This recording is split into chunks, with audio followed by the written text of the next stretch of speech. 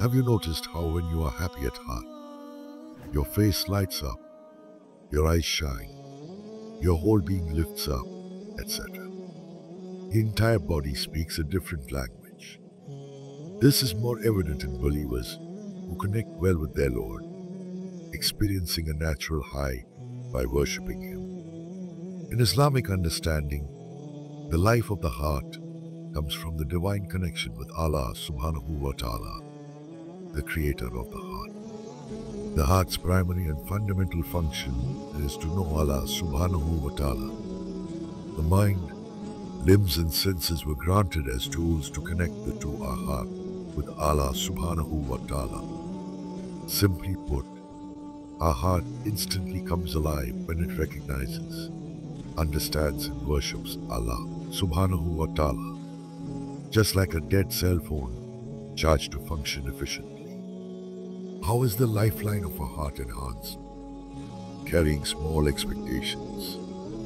This relates to the knowledge based on reality that we are here in the world for but a short while.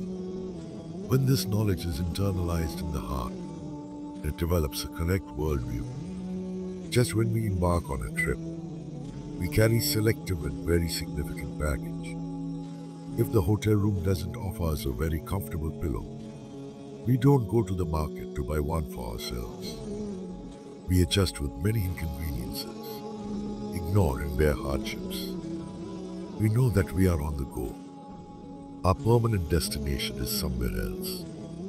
This is not home. Likewise, our eternal and perfect home is in the Akhirah, in Jannah, with Allah subhanahu wa ta'ala. Our heart is not too sensitive or desperate about missed worldly pleasures. On the contrary, if expectations are endless and illegitimate, and dunya is perceived as a place of permanence, life becomes miserable. To ponder upon the Holy Quran, it means to have your heart focused upon the meaning of the Quran in the correct context. Allah subhanahu wa ta'ala. Divine scripture as the miracle to enable us to place ourselves in those times and circumstances when the Quranic ayahs were being revealed. The connection builds and forms a deeper and personalized understanding. The outcome is contentment, liberation and clarity, which is indescribable.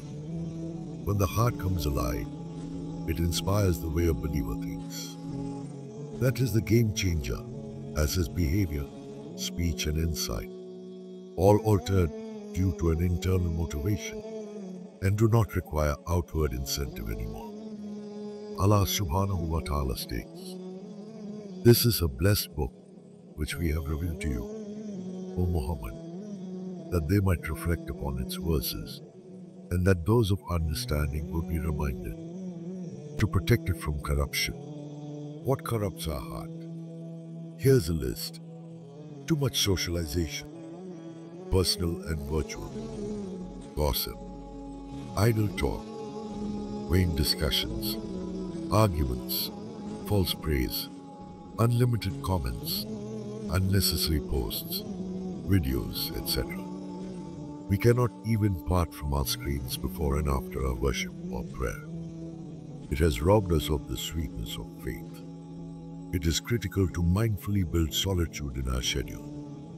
Fajr or pre-dawn is the best time prescribed for it. Solitude is not loneliness. It is our me time to evaluate our life decisions and growth. The pause in life is to be with our Creator only, to talk to Him, which is impossible in a crowd.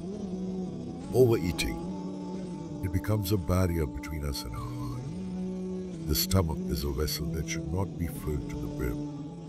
Its optimum functionality is in it being light. It only needs pure and timely sustenance.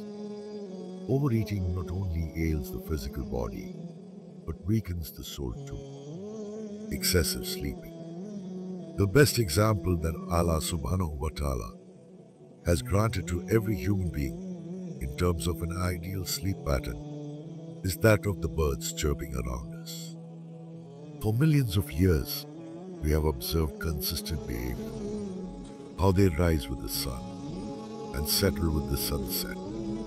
If only humans could take inspiration from Allah subhanahu wa ta'ala, perfectly synchronized universe. Following desires. Desires are like a wild and untamed mount that will eventually throw off its rider into the pit of fire. They are a doorway of the shaitan. They blow out the light of reason and nur of the heart that Allah subhanahu wa ta'ala granted it to perceive the world and decide rightly. They snatch away the good fate attached to a believer in delayed gratification, giving preference to the creation over the creator. Allah subhanahu wa ta'ala states in the Quran, but they have attributed to Allah partners the jinn, while He has created them, and have fabricated for Him sons and daughters without knowledge. Exalted is He and high above what they describe. Shirk weakens the strength of the heart. The tranquility from Allah subhanahu wa ta'ala is blocked. Conclusively, the success of our life depends upon the excellence and soundness of our spiritual heart. Qalb Salim. We can enter Jannah through it in this world too, as it grants pleasure. But the heart that did not experience the first Jannah in the world will not experience the ultimate Jannah in the Akhirat either.